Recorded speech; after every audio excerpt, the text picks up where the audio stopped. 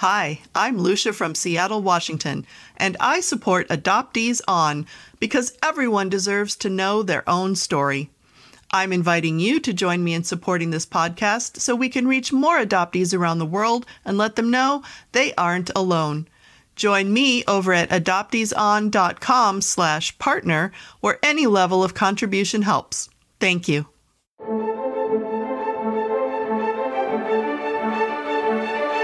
You are listening to Adoptees On, the podcast where adoptees discuss the adoption experience. This is episode 195, Ellianna, Javed. I'm your host, Haley Radke. We are revisiting the topic of estrangement today. If you're new here, welcome. Earlier in the year, we did several episodes that examined estrangement and what made some of us decide to break contact with our adoptive families. I'll put a link in the show notes to the estrangement series for you. But when I was producing that series, I always wanted to have an episode where we could talk about what it would look like to go back to our adoptive family after a period of estrangement. Can you go back once you've left? Today, Ellianna shares her experiences of reunion with her birth mother and what led to a decade-long estrangement from her adoptive family. She talks us through her decision-making process for reunification and healthy boundaries, and I was amazed to hear the depth of how she's looked back on this and processed all the things that have gone on. In fact, for almost the full first half of the episode, Ellianna shares answers to questions I had before I even got to ask them. But before we get started, I do want to mention in this episode, we have several mentions of violence. We wrap up with some recommended resources for you, and as always, links to everything we'll be talking about today are on the website adopteeson.com. Let's listen in. I'm so pleased to welcome to Adoptees On, Ellianna Javed. Welcome, Ellianna. Hi, Haley. Thanks for having me. I'm so pleased to talk with you and hear some of your story. Would you mind starting with that? Well, I'm a domestic adoptee. I was born in 1968, 6 weeks early in a county hospital in Portland, Oregon. So I spent my first 2.5 weeks in the hospital, and then a week in foster care. And then I was adopted to a family who had adopted a boy 2 years previously from the same agency. So I grew up with a brother. And we didn't stay in Portland long. My family moved a tremendous amount. My father was in sales. And every time they offered him a promotion, he took it, which meant a move across state lines. So by the time I was 9, I'd moved 9 times. Wow. So for an adoptee, especially, I had a huge sense of insecurity and instability in my life. But being the good adoptee that I was, my parents always praised me on my adaptability and my strength and how easily I made friends. So they never knew the inside world of what I was dealing with, of always being the new kid and being picked on because I was new and all of that stuff. It was very difficult, to say the least. But when I was 9, we moved to Memphis and my world kind of changed. I met my best friend. Her mom became like my mom. They lived 2 doors down. So that was really hard on my parents because I spent most of my time at somebody else's house.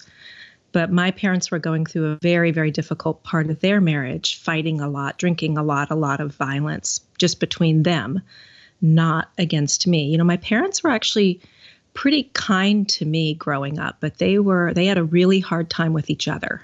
They loved each other, but a lot of drinking and a lot of yelling and a lot of fighting. And so those years in Memphis were the worst for that because of job instability. And so my best friend really got me through those times, but I didn't share with her what was going on in my personal life.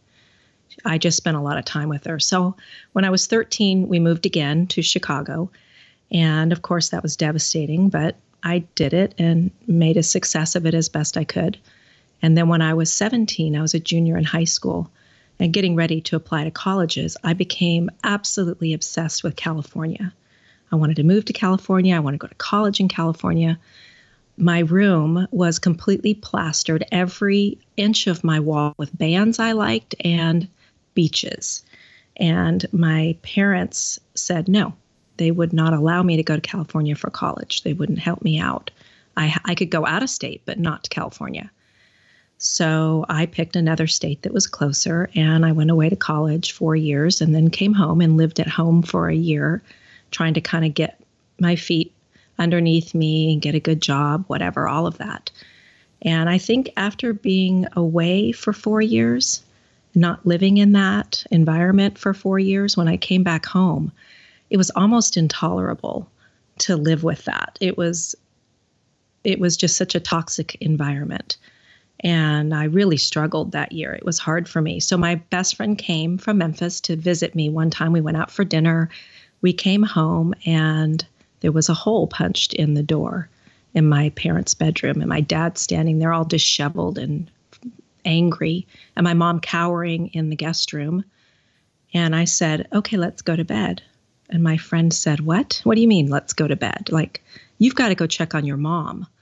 And I said, no, I don't. And she said, yes, you do. You've got to go check on your mom. I said, well, okay, I didn't want to. So I went in there. You okay, Mom? Yeah, I'm fine. Okay. So I said, okay, she's fine. Let's go to bed. And we're laying in bed. And she said, how can you act like this is okay? Like this is normal? And I said, this is normal. I mean, it doesn't happen all the time, but this has happened before. And she said, why didn't you tell me all these years? I never knew this happened in your house. And I said, well, there's a lot of shame around this kind of behavior, and I didn't feel comfortable sharing it. I didn't feel comfortable talking about it. So I just pretended it didn't exist. I mean, that was my whole life, right? Pretending I'm not adopted, pretending I fit in everywhere I go, pretending my parents aren't arguing, pretend. That was my life. So a few months passed, and my brother, who was married at the time, well, he's still married, was married to another adoptee who was already in reunion. And they came over for dinner one night because I was living with my parents still. And my brother says to my parents, I just want to let you know I wrote to the adoption agency for my non-identifying information. That's a mouthful I'd never heard of before. And my jaw hit the ground. I said, what do you mean, your non-identifying information? Like, what is that? Like, we can do that? I didn't know I had any rights to know anything. We didn't ever really talk about adoption. We always knew we were adopted, but it wasn't a subject my parents ever were comfortable talking about or having us talk about. So I said, well, I want to do that. And my dad's face, I'll never forget my dad's face. I'd never seen this look on my dad's face. And my dad and I, despite the violence that happened between my parents, my dad and I were very close. I was much closer to my dad than my mom. My mom, I just had a really hard time getting close to. And my dad looked at me and he said, well, when you call the adoption agency, they're going to tell you when you were 17, they sent a letter from your birth mother to us. And it said that she lived in California and she was open to meeting you if you ever wanted to meet her. He said, but I saw what you were going through when you were 17. You wanted to move to California more than anything in the world. And I figured if I gave you this letter, you wouldn't go to college. You just move to California and move in with her. So I threw the letter away. And Haley, until that moment, I didn't even know that I cared that much about my birth mother. I don't even think I'd thought that much about her. And my whole world tilted. I felt like I'd gone into another universe. And all these emotions that I never knew I was feeling flooded me. And I said, can you excuse me for a minute? I need to go to the bathroom. So I closed the door in the bathroom and I had so much energy in me. I had to jump up and down to kind of get it out of me. And I realized for the first time in my life that I had a huge fear about being rejected from my birth mother. I didn't know I felt that way. And this letter assuaged me of that worry that my birth mother wanted to know me. And so this journey began. I decided to write the adoption agency, get my non-identifying medical information, any information I could. And they said, well, your birth mother has been in correspondence with us for years, and she's given us her addresses through the years as she's moved. And now that you have signed all the documents and we've tried to contact her, she's moved again and not updated her information. So I had to wait. So it was 2 years waiting. I'd moved out in the interim of that. I moved out of my parents' house down to downtown Chicago. I lived in an apartment with friends. I had a job. I was making really, really poor decisions as far as who I was hanging out with, activities I was involved in, the people I was choosing to be around. I was just self-destructing. I was reading adoption and reunion books, everything I could find, and crying myself to sleep every night. That was pretty much how I spent my time. And I just felt like when I finally find my people, they're going to save me from myself, because I'm getting ready to go down into a dark place that I'm not sure I'm going to come out of. So luckily, my birth mother and I did get reunited, and we talked for a month on the phone, and it was a very loving connection. And she asked me honestly, how was my childhood? And we'd had so many conversations for so many hours, I wasn't able to pretend it anymore. And so I had to tell her what I dealt with growing up and the darkness that I dealt with. And she was very, very upset.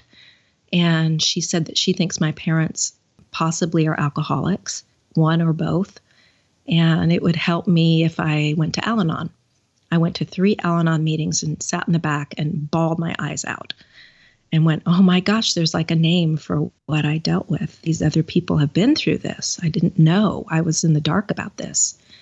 So anyway, it came time to meet my birth mother. And I don't know about other adoptees, but the way that I had to be in the world around my family and the friends I had an armor on top of me. It wasn't really who I was. It was protection. So I needed a safe place to be where I didn't really know who I was, but I knew it wasn't this person. So I thought, where can I go? Okay, my best friend's house. So I called her, can we go to your parents' house in Memphis? Can we meet there? Yes. So I met my birth mother at my best friend's house for 4 days. We met. It was, I was very dissociated during that meeting time, which was hard for me to be that cut off, but I tried my best to be present. I wasn't. But she was asking me when I was there, what is your plan going forward? And I said, well, next month, my lease is up. My roommates are all scattering. I have no plan. I've sold my car already because I only take the train.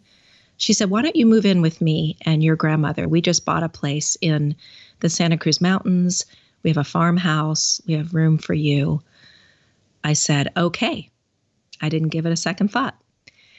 And I had a great plan to tell my adopted family. I was in the process. Of course, anybody that's making really poor decisions in their life and is really lost and insecure and not sure how to stand strong on their own 2 feet should apply to the Peace Corps. That was my plan. I was like halfway through my process of going to a third world country, which in hindsight was not a good thought. But I thought, okay, this is just great. I'll tell them I'm going to move in with my birth mother and grandmother while I'm awaiting my Peace Corps assignment. And then I get to know them before I leave for 2 years. So I told them that. They accepted it. They drove me to the airport with everything I owned in 4 suitcases. And off I went with this naive sense of everything's going to be great now. Now my life's going to be great. So you can imagine what happened. So I get into the new house, we get settled, and there's pictures of her life everywhere. Her life without me, right? Her adventurous life. She's traveling, she's windsurfing, she's rock climbing, all this stuff she couldn't have done towing a little kid around, especially as a single mother. And so the rage and the grief and the resentment that I felt, I wasn't prepared for. I didn't know how to handle it. It was the most intense feeling I'd ever felt in my life. So the farmhouse was not too big, and there were 2 bedrooms. So my grandmother was in one bedroom, and we shared a bed in the other room. Well, that's a really bizarre experience as an adult when you feel like a baby and you're laying next to your mom that you never knew. And so I wanted to just like lay on top of her and hear her heartbeat, just like my babies did with me. You know, that's what I wanted. So I would ask her, can I lay on top of you? I know this is weird. I'm 24 years old and I'm all grown up, but I need that. I can't stop myself from wanting that. It's like this primal urge that is coming out of me. And so she needed it too. And so she was like, okay, that's fine. So every night for months and months, I would lay on top of her and listen to her heartbeat and just cry my eyes out and try to figure out why I was still falling apart, because I thought I'd be better now. I found my people. I should be better now. But I was getting worse. And this is 1993. There's not resources, really. I'd read every book I could find, but nothing was really helpful to me. So I was age regressing, very badly. I was age regressing and I was having anxiety. I'd started getting panic attacks. So she took me to the bookstore one day and she said, let's see if there's any new books. Well, I found The Primal Wound. And I said, oh, this wasn't around last time I was at the bookshop. So I bought that book and I went home, read it cover to cover, bawling my eyes out the whole time. And when I did some deeper research on the back cover, I realized Nancy Verrier lived an hour and a half from me. So we called her up, made a therapy appointment with her. My mother and I went there and told Nancy what was going on with me. And she said, yes, a lot of this is definitely adoptee related. Some of this is not. Some of this is childhood abuse related. And you're going to need to delve into that to do your healing work. So we left Nancy's office. I started therapy. Regular talk therapy didn't help me. I did that for a while. Then somebody mentioned EMDR, which I'd never heard of before. And luckily there was a woman in town right near my house that was trained in it. So I started EMDR and the panic attacks got better and the anxiety got better. Of course, none of it was centered around my relinquishment. It was all about my childhood, which was okay. I mean, it was still a lot of healing work that was done. So what was happening at this time is I was realizing that I could not stay in touch with my parents anymore, because as this stuff is surfacing and I'm trying to heal from it, and then I'm trying to do my weekly Sunday call to them, I can't do it anymore. I can't break into two people anymore. I didn't have that ability anymore to do it. I couldn't put my armor on and be who I wasn't anymore. Could not pretend. So I told my birth mother, I need to go back home one more time because there's things at home that I want. And I'm going to go home for Christmas. And it's going to be the last time I'll ever see my family or ever talk to them. Because when I return, I'm going to let them know that I don't want them in my life anymore. So I took too long to schedule the flight because I was so upset about it that I ended up, instead of staying 6 days, I had to stay closer to 2 weeks, which was, I just couldn't even fathom that I had to spend that much time there, but that's what happened. So I was asking my birth mother, how do I hang on to who I've become? It's so fragile and tender, this new person I've become. I don't know how to hang on to it when I go back there. I feel like I'm falling back in the well again. So we came up with this plan. So at night when we were laying in bed, she would read me a book by Rudyard Kipling called The Elephant's Child.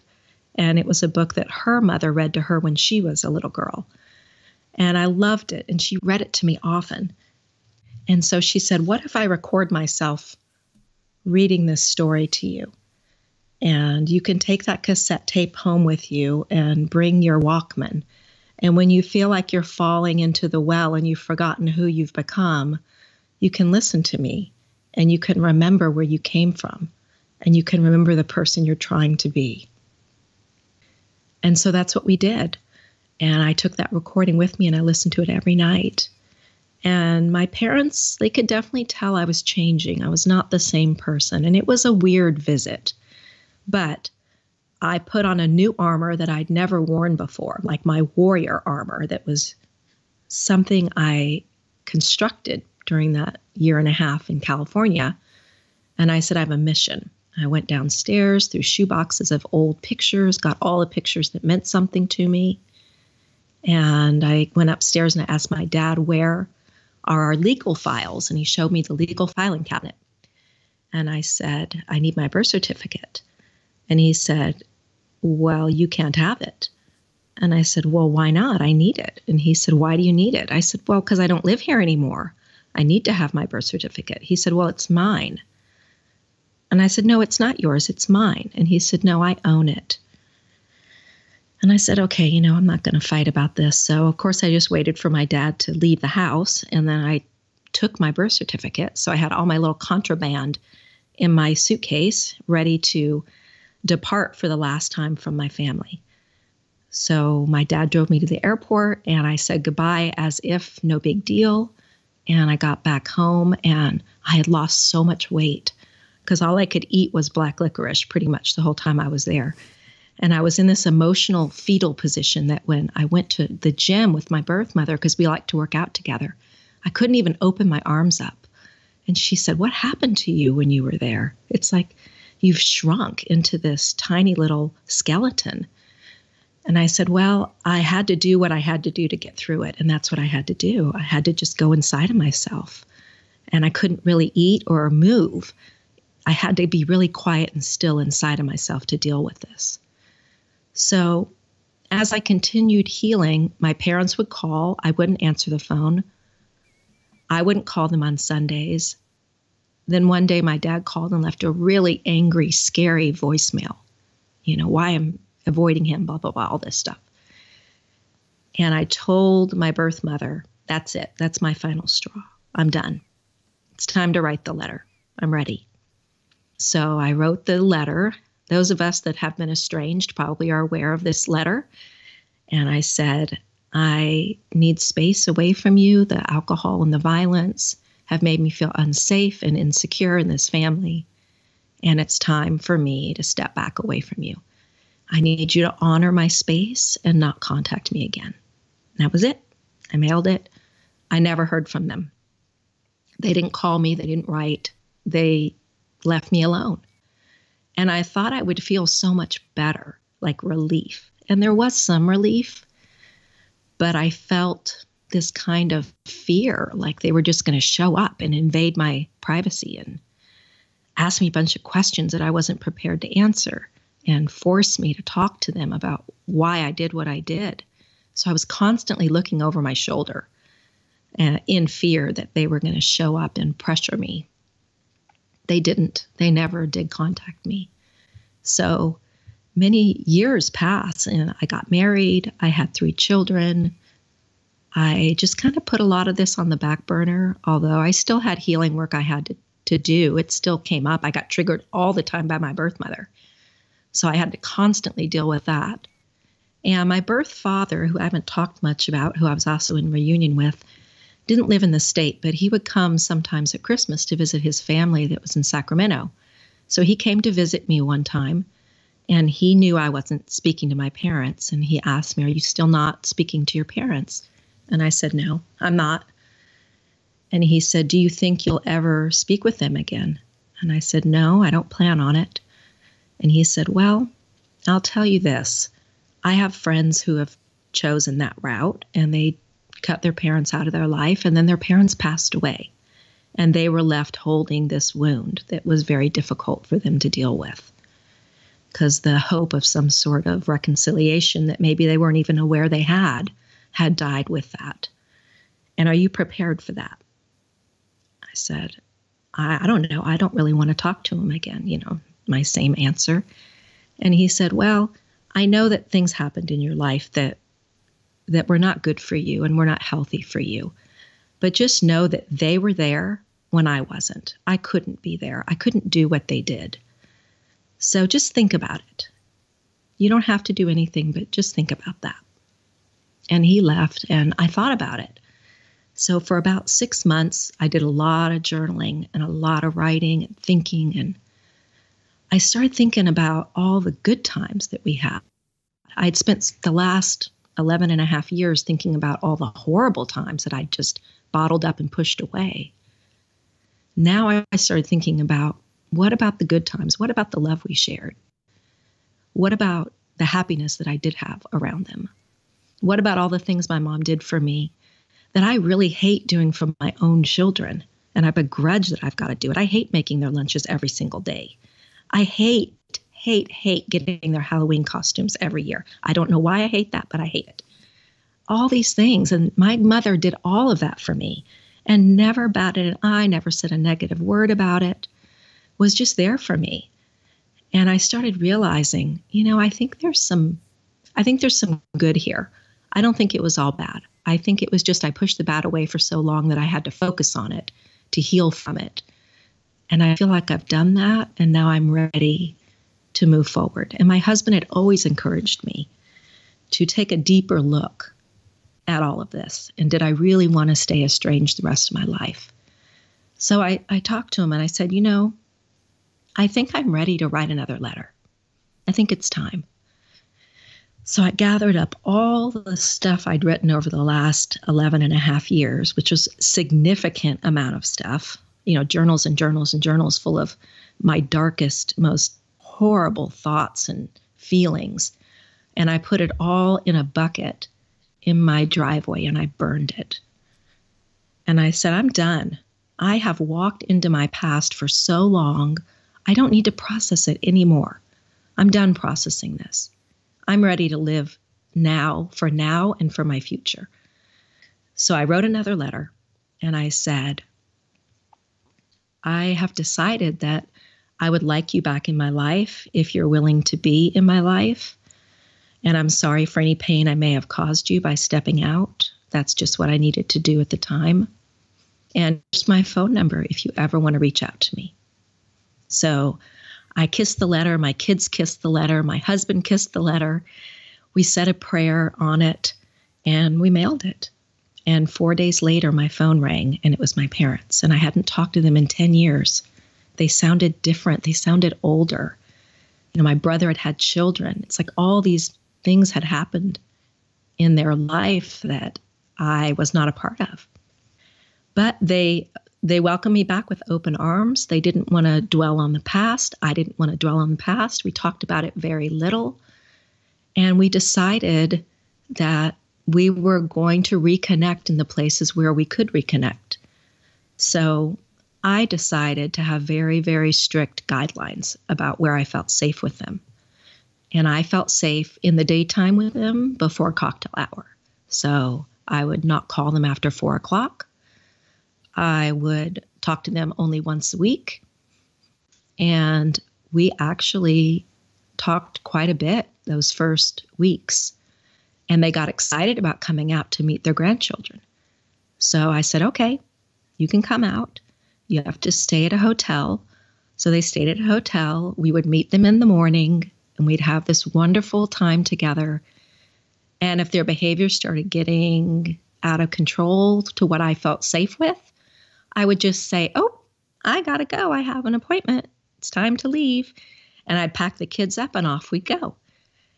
And then if we invited them over for dinner, I would not provide alcohol at dinner. And if any kind of arguing happened, I'd say, oops, it's time for the kids to go to bed. It's time for me to go answer the phone or whatever. And I just decided that I don't have to stay in environments that aren't healthy for me, but it doesn't mean that I have to give up the whole environment. I don't have to throw out everything just because there's pieces that aren't healthy for me. So I found a way to connect to my parents, and it was beautiful. It was satisfying, which I never thought I would put those words in the same sentence as my parents. But we had a wonderful, wonderful reunion together.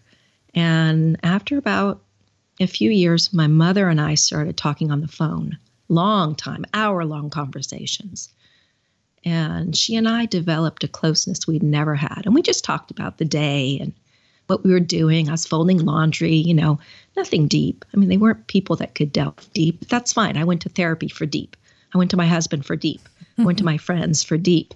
I didn't need my parents for that. So we connected where we could. And then 7 years after my reunion, she developed dementia. And I started losing her little by little.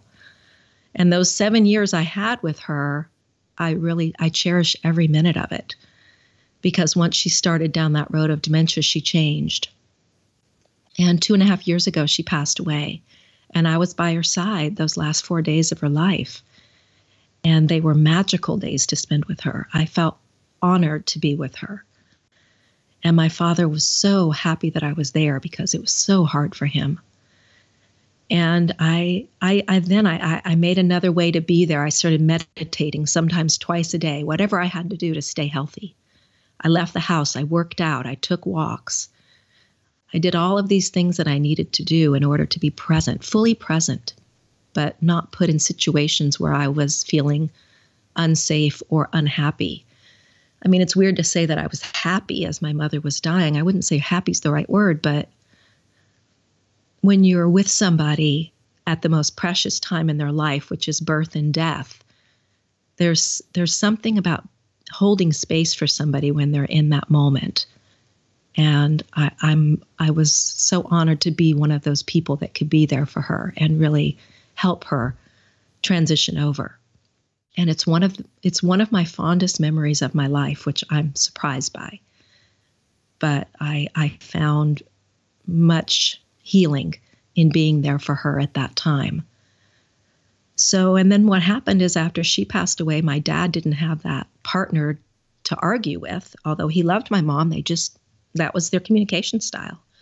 So then my dad and I started to become close, much closer than we were. And he stopped drinking because the medication he was on didn't work with the alcohol. So now he's completely sober. And I love talking to my father. Does he bug me and does he complain sometimes? Yeah, of course. But we really enjoy each other. We have carved out a very healthy relationship. Now, he comes out here for 2 and 3 weeks at a time, which can be a lot and sometimes drives me crazy. And when he starts down that road, I just say, Dad, I have to go. It's time for me to go. You can go back to your room and I'll talk to you later. Or when it's time to go out to eat, which is always a problem for him, I say, okay, Dad, I'll go out to eat with you, but here's my guidelines.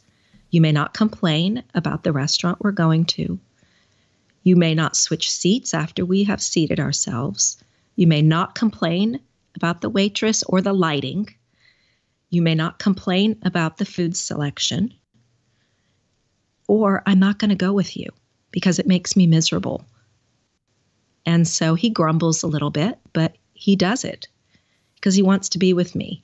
And he knows I mean business. I didn't talk to him for 10 years. So he knows when I say this is how I feel and I need this from you. He knows that's a hard line for me.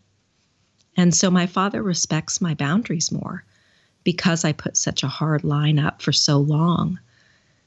And I have to say, I'm truly, truly happy now around my parents. Well, my dad now is the only one. I can say that I'm happy around him. Has he changed? A little bit. Have I changed? Tremendously. So I learned that there's ways to be with people to bring out what's good still and not to be around the stuff that's not healthy. I used to think if it wasn't all good, I couldn't be around it. But I've learned there's a lot of gray in the world. And if you give up everything that's gray, you're not left with very much. And I wanted the gray. I wanted to pick out all the healthy parts that were in the gray.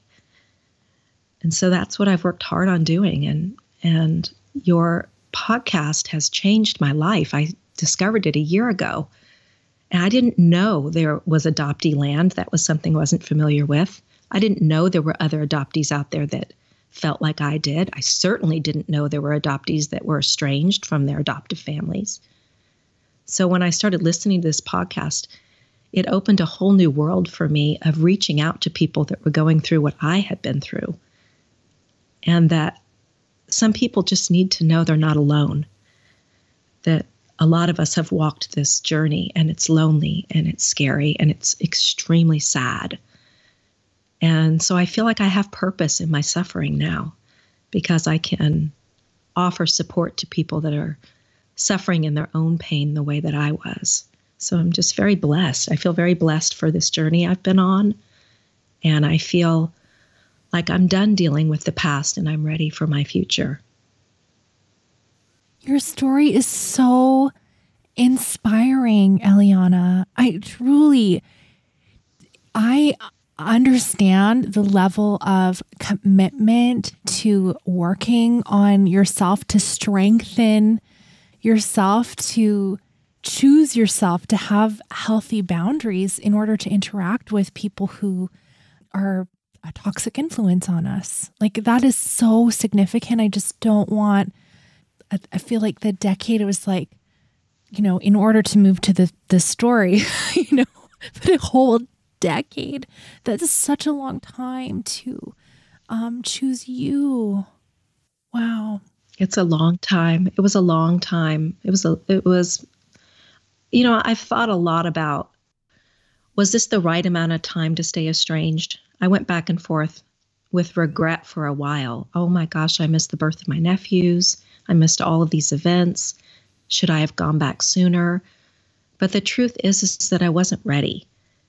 I wasn't ready to let them in yet. So, and when my best friend came back to visit, when I was reunited with my family, she said, I know you had regrets about it being 10 years, but I see that your parents have changed.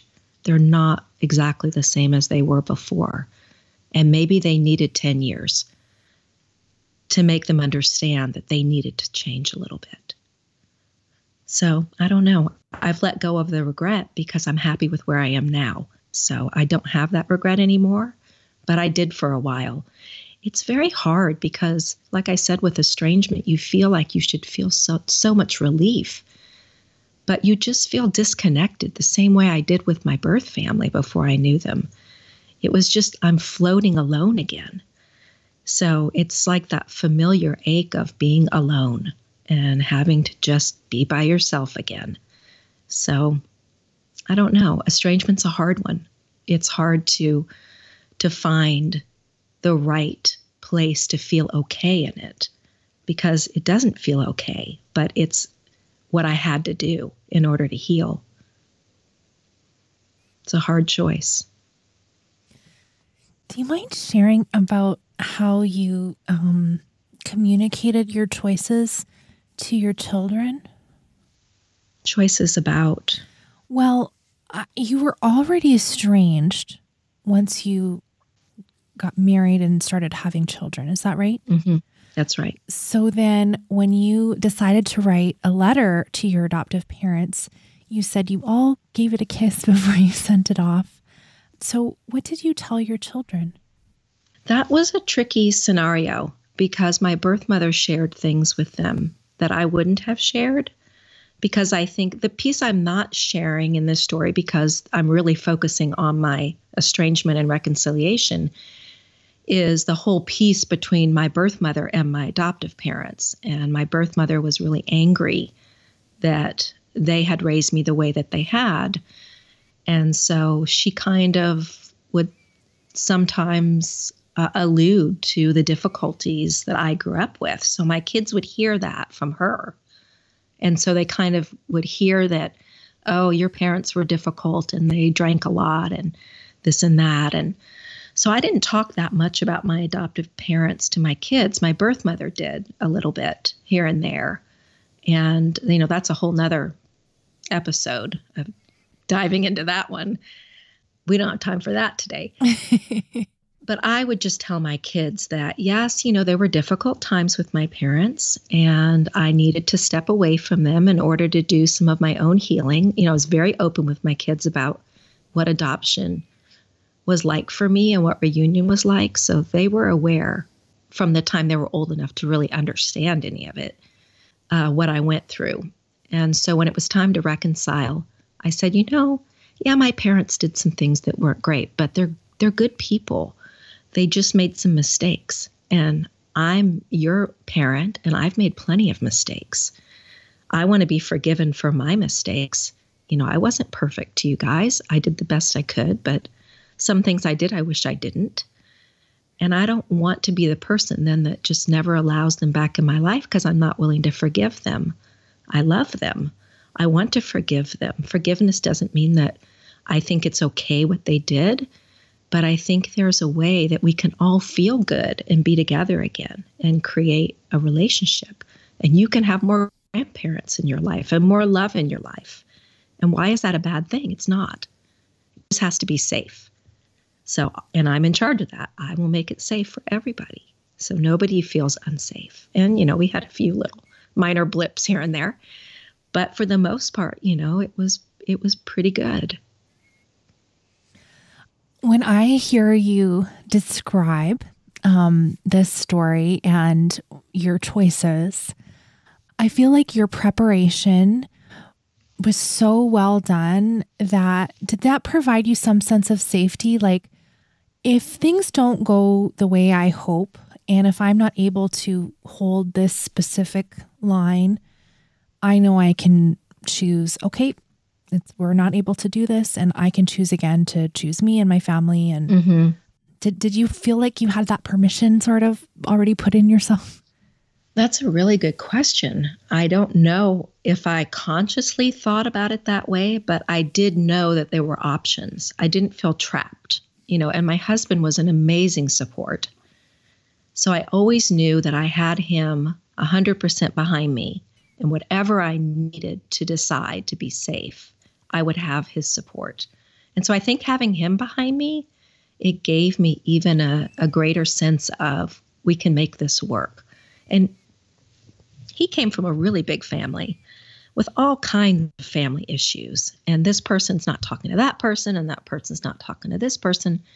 And so he was really a proponent in, let's just try to see if we can get along instead of always be mad at one another and hold grudges and not talk to each other.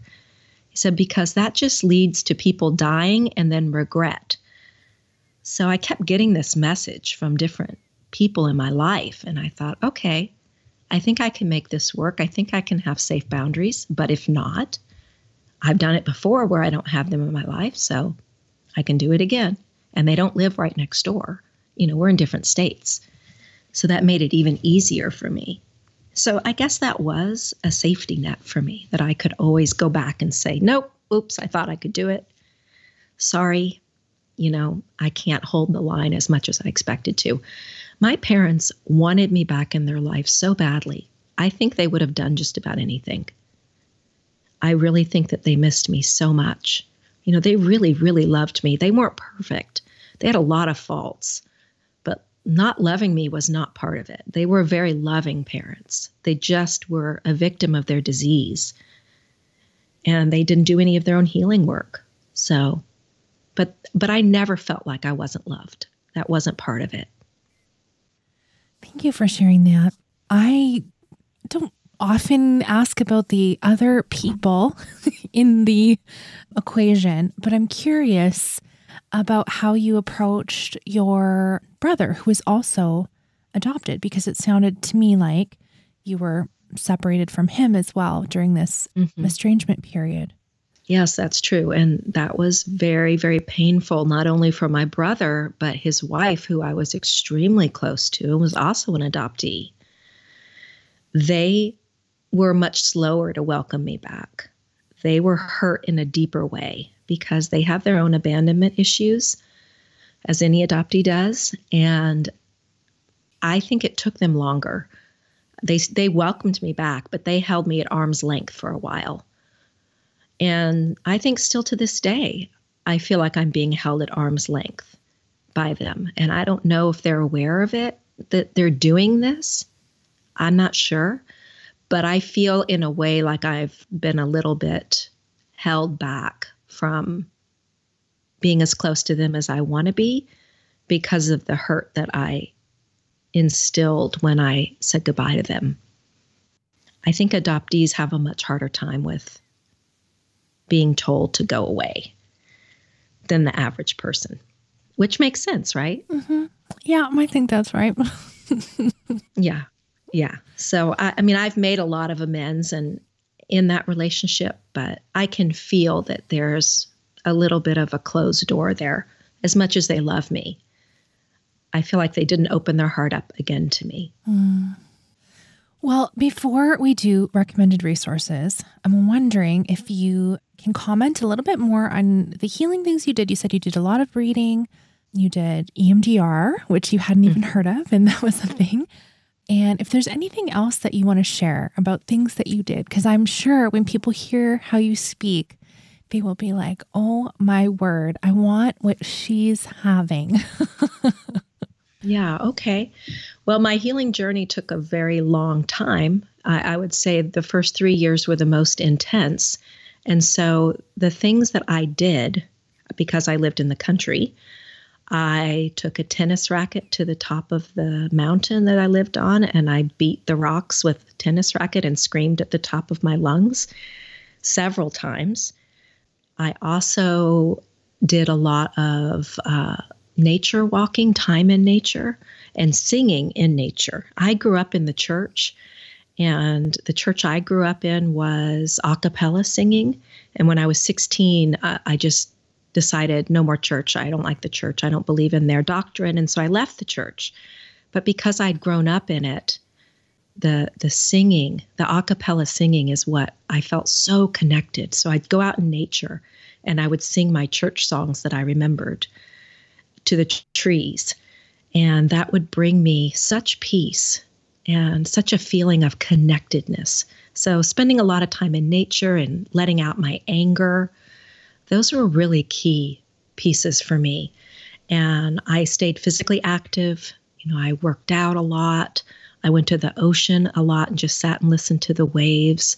And one thing that really helped me, I needed touch more than I needed air, it felt like. And so my therapist recommended a body worker. That it wasn't like a massage therapist. It was, she did a massage, but she was a body worker. And it was like an energetic exchange. Like she would put on this Tibetan monk music and she'd light incense and she would do this kind of gentle massage work all over me. And I just felt like surrounded by love. And I just had to have it. It was like critical for me to heal that wounded baby part that needed touch so badly. It was like the most necessary thing I could imagine. I wanted that over food. I was touch deprived. That was probably the 2.5 weeks in the hospital. I'm sure I didn't get much touching during that time. And those sessions were very healing for me. And I'd kind of forgotten about it until you asked this question. But that was a really big piece of my healing, my sensory healing. And I felt like it stopped some of the fight or flight pieces that were active in me. So let me see. Besides that, of course, I did therapy. EMDR was the only thing I found helpful out of therapy. Talk therapy, in my opinion, was a waste of my time. But they didn't talk about relinquishment stuff then anyway. And then a tremendous amount of reading. I read every adoption book I could find. Sometimes multiple times I would read and journal. And besides that, trying to think if there was anything else. My husband used to say to me, let's go to Yosemite. And when you see the rocks there, they're going to imprint something in your mind that when you lay down at night and you close your eyes to go to sleep, you're going to see that. You're going to see those rocks. You're going to see that sky. You're going to feel that wind, and you're going to feel peaceful because you've changed your scenery. And so that would often help because in the beginning of my marriage, I still was struggling a lot with my healing work. I was still very vulnerable, crying a lot, triggered a lot. My poor husband, I can't even believe the stuff he put up with. But he did. He'd been through his own dark days, and so he knew that if he just kept loving me, eventually I would be able to handle him saying something to me without me bursting into tears. So, that took a long time, but it did happen recently. I'm sorry it took that long, but for me, it took a really long time. Well, I think so much of this work is just lifelong. I'm sorry to say, right? Nancy Verrier did tell me during our session that she did not feel that the primal wound was something that could be completely healed. And I remember thinking 1.5 years into reunion that was not going to be my case. I was going to completely heal from my primal wound. I was going to show her that she was not correct in that. I was going to heal mine all the way. And that's been 26 years ago, she told me that, and I'm still dealing with healing that piece of me. So I think Nancy probably was correct, but I do feel that it can be greatly reduced in how much it rules my daily life and how much I feel in control of my emotions. I'm not so reactive anymore. Sometimes I am. Around my birth mother, still it's hard, but around just the average person in my life, I don't feel that I'm reactive anymore. So that part is good. I love that. All right. Well, I am I don't know. I had goosebumps when you were talking and telling your story. And So I'm so thankful that you were willing to share that with us. And, prior to our interview, I was reading a little bit of things that you had sent me, that you had written and didn't get burned in the trash can. I'm sure you wrote them more recently. But you mentioned IFS. And so I remember that that the creator of IFS, Richard Schwartz, has a new book out called No Bad Parts: Healing Trauma and Restoring Wholeness with the Internal Family Systems Model. And we've had a therapist come on the podcast and talk about that. And even when you were talking about your healing work and the body work, and knowing that your baby, Ellianna, needed the physical touch, I think there is something really amazing about parts work for adopted people. And the more I hear from adoptee therapists about IFS, the more I'm convinced of that. So I wanted to recommend that. Now, here's my caveat. I have not read it yet. I've ordered it and I thought I would have it in time for for our conversation, but no. But I'm so confident that it would be helpful, especially for those of you who haven't heard of IFS before and you're like, oh, what is that? It's the Internal Family Systems Model. And if you go back on the Adoptees On feed, we have several episodes with Marta Sierra about IFS and how beneficial it can be for adoptees. So that's what I'm recommending. No Bad Parts by Dr. Schwartz. What did you want to recommend to us? Well, for me, my oldest son gave me a little book called The Four Agreements a couple of years ago. And I read it maybe last year, and it has completely changed my life. I don't think I've ever read a book that changed my life more than this book. It's not that big of a book. It's kind of surprising how life-changing it is. So the first agreement is to be impeccable with your word, which basically means don't judge or blame yourself or others, that words are powerful, so be careful how you use them. And the second one is don't ever take anything personally, because nothing really has to do with you that other people are saying. It's about them. And I never realized I took everything personally. Every single thing would be an arrow to my heart. And until I read that, I didn't realize that I was like that. And the third agreement is to make no assumptions, but to have the courage to ask questions. And I realized that I made assumptions because I was terrified of questions and answers. I didn't want to know answers because I was always scared that I'd done something wrong. I was always waiting for the other shoe to drop. And I didn't want to ask people what was wrong because I was so scared they were going to say it was me. I did something wrong. I was bad. I made the mistake. And so I didn't realize I was living in constant fear of everything. And not making assumptions freed me up and to ask questions. So I loved that. And then the fourth agreement is to do your very best every day with these three agreements. You won't always be perfect, but to make a commitment every day. And I do this every day. I wake up and I think this. And if somebody says something to me that before maybe would have rubbed me the wrong way, now I just say to myself, that has nothing to do with me. And it rolls right off of me. It doesn't bother me. It doesn't get me all ignited in my fight or flight.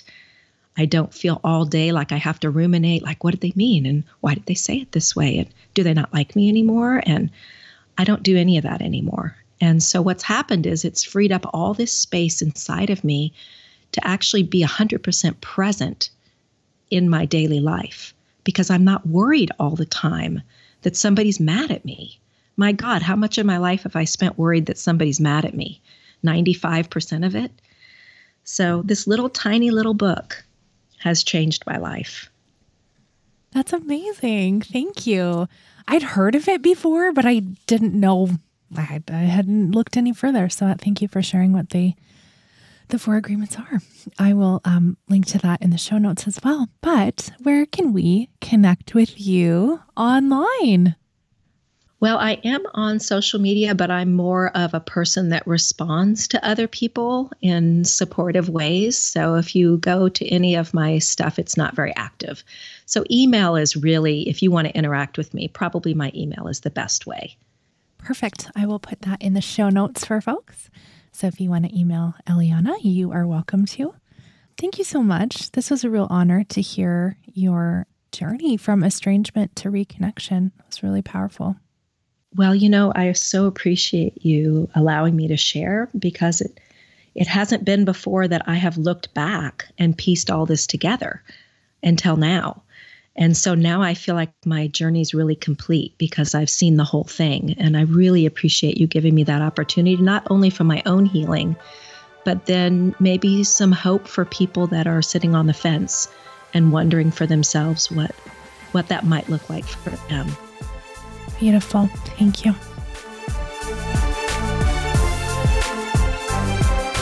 Thank you for being here. I just have 2 things I want to tell you really quickly. So if you're listening when this episode is first released, it's November, which I deem the dreaded National Adoption Awareness Month, because if you are on social and in adoption or adoptee activism whatsoever, it is freaking everywhere. Every post is about adoption. Can I get a minute? Like, my word, it is too much. So instead of adding on and being like, hey, do this prompt every day and here's your happy face hand, not into that. Instead, we wanted to give you a way you could indicate to other adopted people that you're an ally, that you are willing to give some measure of support if they need it, or you're ready to chat in your DMs about any adoptee stuff that's kind of popping up for folks, or if you're looking for support in some way. My friend Reshma and I, so she runs the fabulous website Dear Adoption, where adopted people write letters to adoption expressing their thoughts and feelings. I've written a couple of letters myself.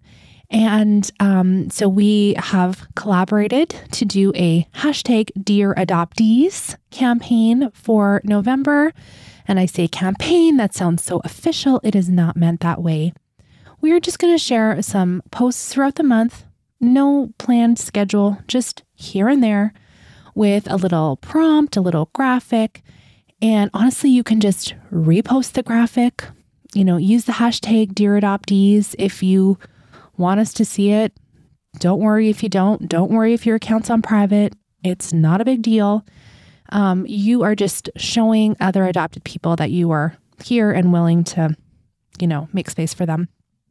And you can use it as a prompt and write a little caption and blog or write something about it. Or you can just repost, no pressure. Or you can just see it in your feed and think, oh, good. There's another adoptee. That feels nice. No pressure. So you can follow Adoptees On Instagram. We're at Adoptees On, any social media. All the links are in the show notes, like I always say. But if you just type in Adoptees On, we'll pop up, which is awesome. And second, I want to extend a huge thank you to my Patreon supporters. I'm almost at 300 supporters, which is amazing. And I really, really, really just desperately want the show to be sustainable. And so we are able to grow and reach more adopted people around the world with support and more resources. And it's just so, so important to me. So every time someone signs up, it just grows the capability and sustainability of the podcast. And Ellianna is actually one of my supporters. So thank you so, so much. I couldn't do it without your generous support. And my little rant is, it's not fair. It's not fair that adoptees are paying for adoptee support. It's not fair that we kind of have to do that, but it is what it is because the adoption agencies aren't paying for it. The government is not paying for it. So those folks who have stepped up and supported the show in that way, I feel so truly, truly grateful for you and the way you help make the show continue. So thank you so much. And if you want to join them, you can go to adopteeson.com/partner for more details of the bonuses that you get for supporting the podcast. Thank you. Thank you. Thank you so much for listening. Let's talk again next Friday.